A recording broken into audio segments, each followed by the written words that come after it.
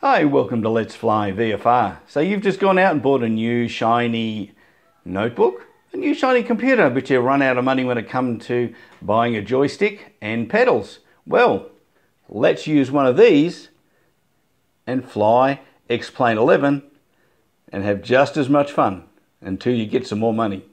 Let's go. Welcome to Let's Fly VFR. All in X-Plane 11. Props, jets and much more. All done in real world weather.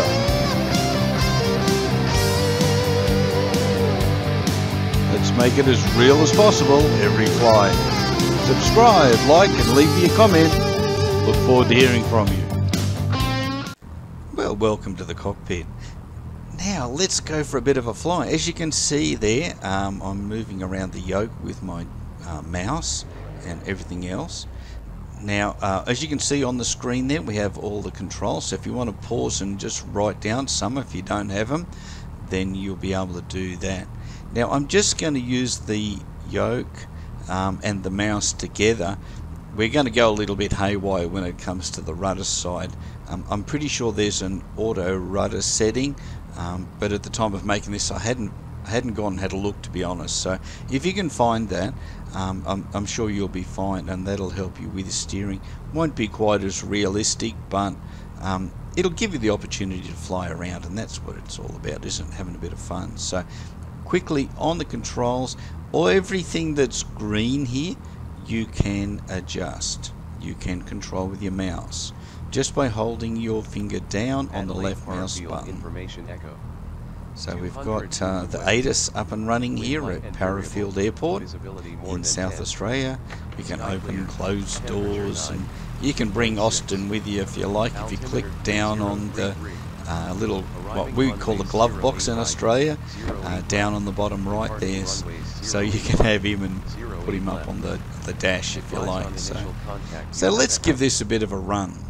Now remember, throttle F1 and F2, mixture F5, F6, prop, which we don't need here, I believe is F3 and F4. I'm having a bit of a guess there, I'm pretty sure it will be. Flaps, number 2, number 1 will be up and down notches, although you can still click on it if you want to and just drag them down a notch. So holding the mouse down, mouse button, and just adding some throttle there with the keys. So as you can see, I'm going to cheat a bit, or I've got my rudder pedals on. So, but yeah, I didn't go and find that setting, but it'll be there, guys. It'll be there. So go have a look, and you'll be fine. But let's have a bit of fun as we take off and just do a quick circuit. See how I go. I can't expect it being a great landing. I think we might need a bit of four-wheel driving for once we get off the ground, but we'll see how it goes. You can turn your sensitivities down. I'll show you that right at the very end, so hang around for that and I'll show you where that is, as well as turning the green on and off as well. Once you know it's operational, you don't need to leave it on, but it's in your main screen. There's just one little tick box. So let's start a little bit of a left turn on our upwind. Now, doesn't the scenery look good? I'm really impressed with it at the moment.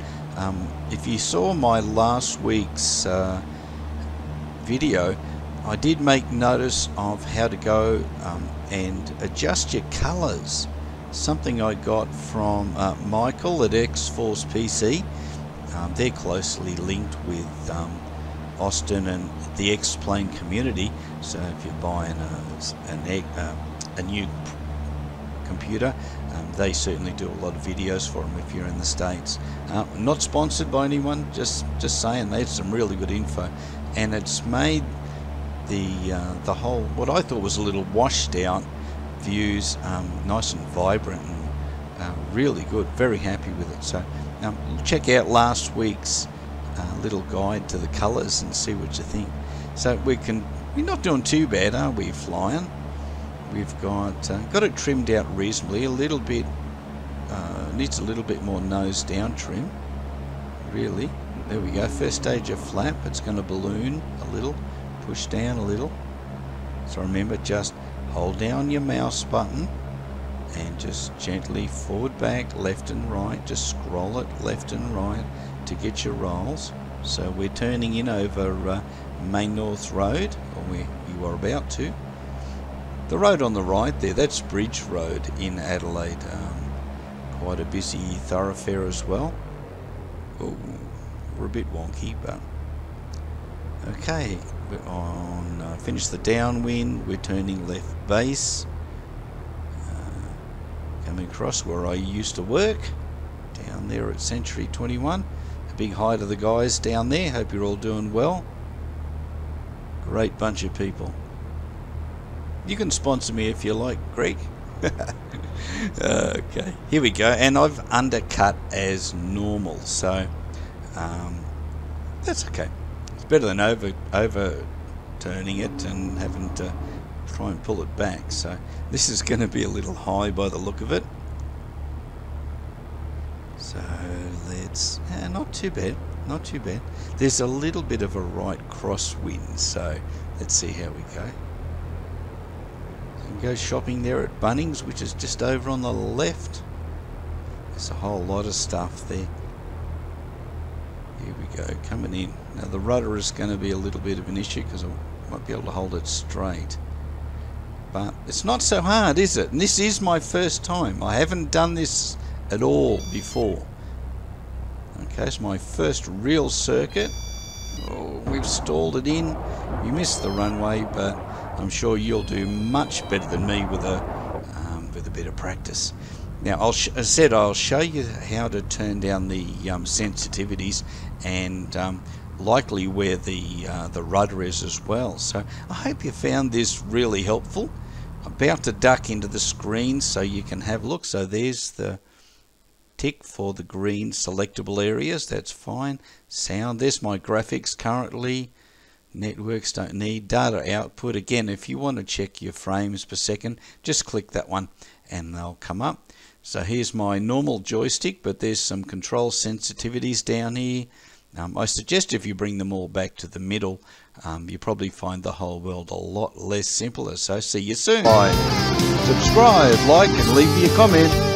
Look forward to hearing from you.